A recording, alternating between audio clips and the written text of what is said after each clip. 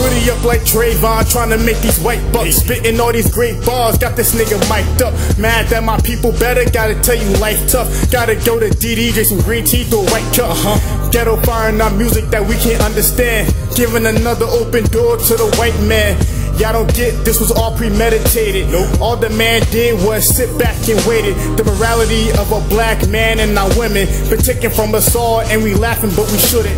Wake up and notice that they taking our God. The fact that you're blind not to see it is so bizarre. We hate to see a black man rise above us, but shake the hand of a white man who doesn't love us. What? Look how we're living as a modern black man. The white man is living as we don't give a damn.